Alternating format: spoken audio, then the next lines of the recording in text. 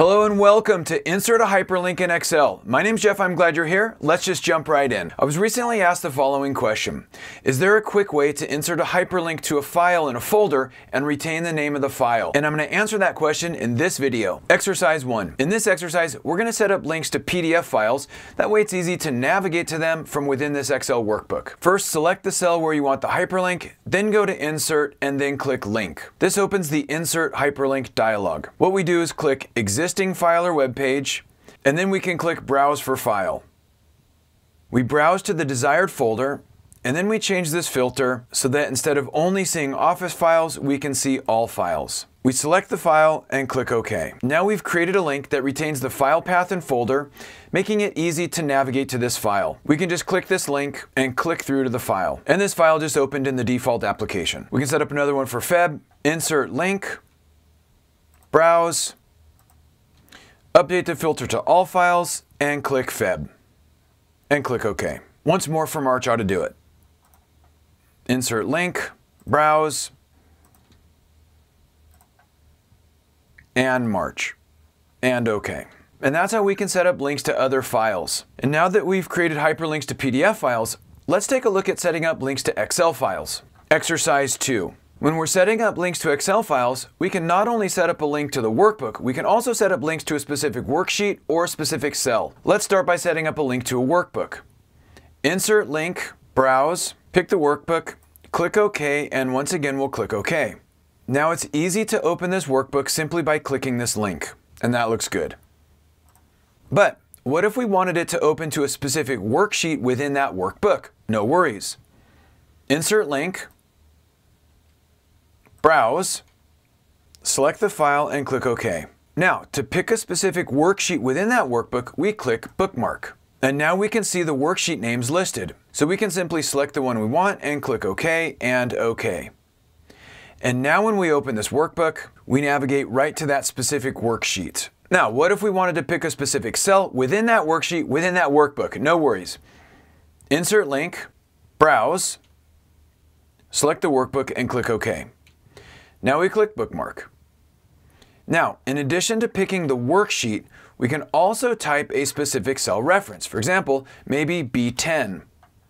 Click OK and OK. Now when we click this link, we see that that specific cell is selected within that worksheet, within that workbook. What if we wanted to simplify this link so it was just a little cleaner? No worries. Insert link, browse, select the workbook, click OK.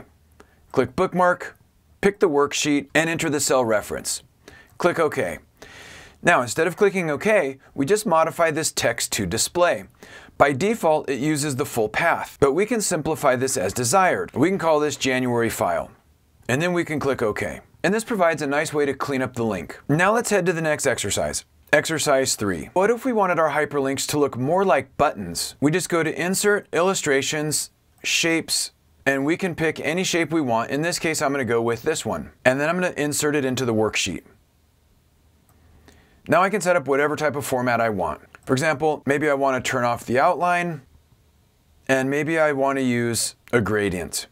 You get the idea. Now I can double click the shape and type in whatever button label I want. I can also select the shape and then set up the cell alignment so that the button text is centered. I can also increase that if I want to. Now, all we need to do is right-click, select Link, and we're back to our familiar dialog. Once again, we can browse, pick our workbook, click OK. If we wanted to, we could also click a bookmark, select the sheet, click OK, and OK.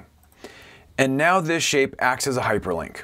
We can also add hyperlinks to other objects as well. For example, Insert, Illustrations, Icons. We can select any desired icon and click Insert. And just like before, we can pick any type of formatting that we desire. And once again, we right-click, link, browse to the file, and click OK.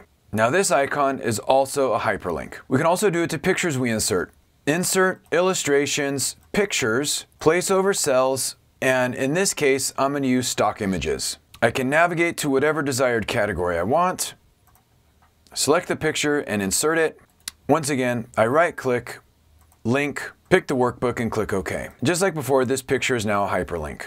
And that's how we can set up hyperlinks in Workbooks. We started by linking to PDF files and we retained the file path. We also saw how we could link to workbooks, worksheets, and cells, and also how to change the friendly label. And then we saw how to use shapes and icons as hyperlinks as well. Hopefully this was helpful. Thanks for joining me. Have a great day. Hey Excel user, if you ever need to create summary reports, check out my pivot table for beginners video.